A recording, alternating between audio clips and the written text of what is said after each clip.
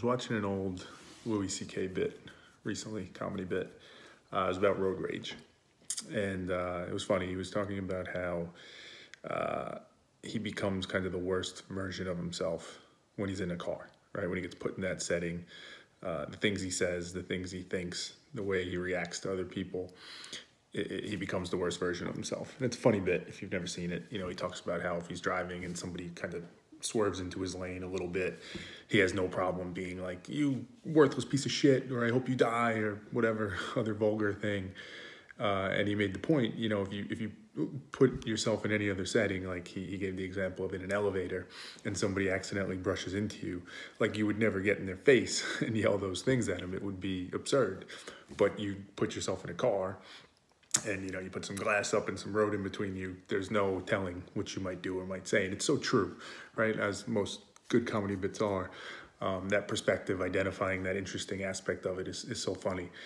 And, you know, I could totally relate to it. I'm the same exact way. If somebody tries to get in, you know, if we're merging off, we're getting off an exit and there's a big line and somebody tries to get in, I've lost my temper more times than I could count to something like that. And just in general, right, it's just interesting. It's not even just road rage always. It's just the context, right? The environment of being in a car, the way in which people act, right? The road rage is certainly a big part of it, and your temper and your lack of patience and your, I guess, boldness in that, but also in other ways too, right? You see people picking their nose in the car as if nobody else sees it. You see all sorts of different behaviors that are just very interesting and unique. And it made me start thinking, you know, how that might relate to social media. And I say that because social media is such a big topic for me. I've talked about it a little bit before, but by and large, I tend to believe social media is net negative for society and people. That's not completely negative, right? There are certainly positives to Twitter, Instagram, Facebook, etc. But my belief is it's net negative for a whole host of reasons. But the one, you know, I'm focusing on here ties back to this Louis C.K. road rage point. Much like when you put people behind the wheel of a car and you put them in that environment, it changes them a little bit. The things they're willing to do, say, think, change, their boldness, their willingness to confront people, call people out. I feel like you have a similar dynamic that happens when you're on social media, right? When you're on Facebook or Instagram or Twitter or whatever it is, and you're interacting with people, your boldness, your willingness to call somebody out or to fight with somebody gets so heightened. And it's just an interesting phenomenon, right? You think about politics being the obvious example of this, but it plays out in everything. But, you know, same thing Louis C.K. did with the car versus the elevator. If you're at a dinner party with a bunch of people you know, and the topic of politics comes up, you're not going to start shouting, you know, about how much you hate Trump or how, you know, he's destroying the country or how liberals are ridiculous and, you know, Nancy Pelosi's the devil and all these types of things. You're not going to share a story that you heard about how, you know, Donald Trump is secretly a Russian spy or a Russian agent and, you know, he needs to go to jail, or how Chuck Schumer should burn in hell, or whatever it might be, right? These kinds of crazy things that you will so freely post on social media. You're not going to get into an argument with somebody who says that, you know, everybody needs to wear masks at all times. You're not going to start screaming at that person and yelling at them about, you know, your liberties and what you should be able to do. The context matters, and you're going to be more reserved, and you're going to be more respectful, and you're going to be more tolerant of those things. You're not going to be as bold. Yet on social media, in the comment section of a post, many people would easily do that. And, you know, a lot of people say, I guess social media has enabled that in many ways. And again, I think this context, this road rage behind, you know, in a car phenomenon explains some of it possibly.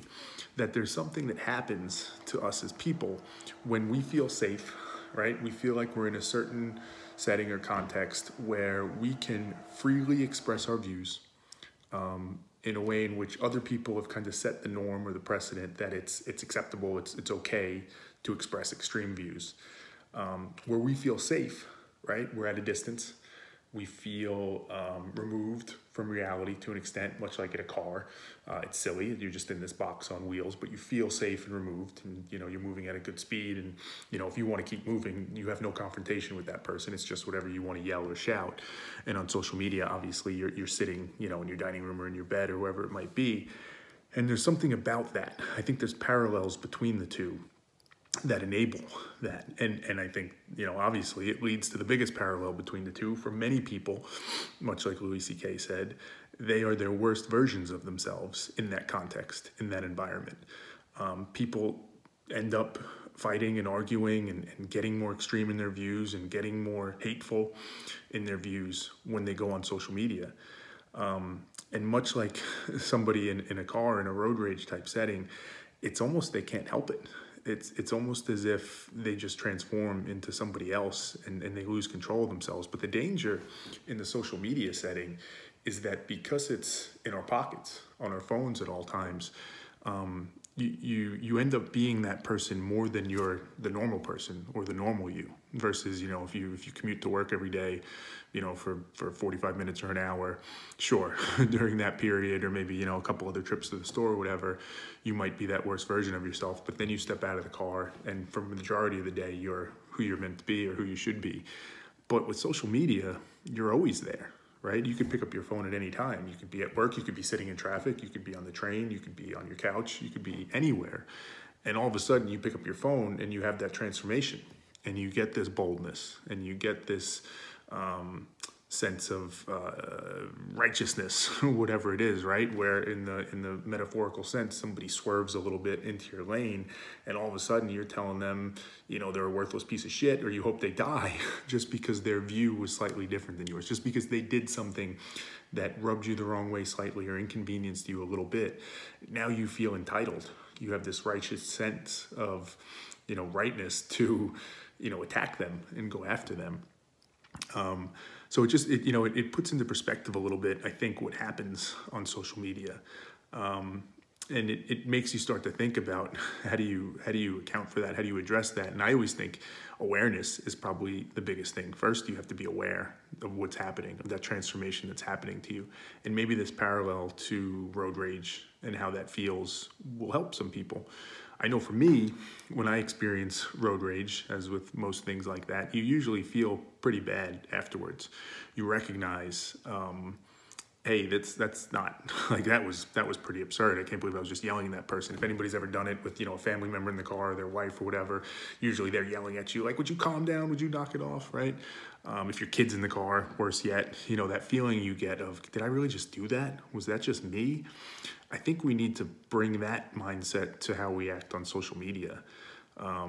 Is that really the person I want to be? Is that the person I'd want my mom to see, or my dad to see, or my kid to see? That's how I act in any setting.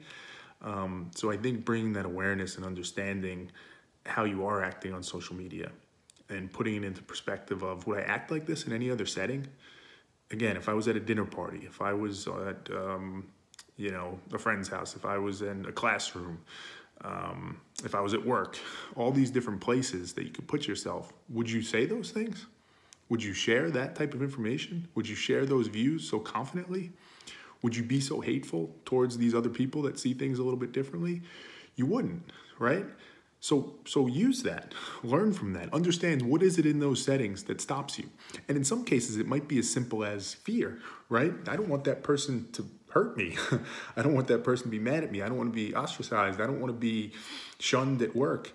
Well, I've said this before, right? The phrase, keep that same energy on social media. Understand that those are good instincts. You have those instincts for a reason. Just because you're sitting in a car or just because you're on Facebook doesn't mean those things should go away. It's still the same real world that you live in, interacting with the same types of people. So maintain those limitations on yourself. Maintain those kind of guidelines and guide rails that you would in other settings, and apply them to social media, because ultimately that's the person you want to be, not the person you feel like you can be or transform into on social media.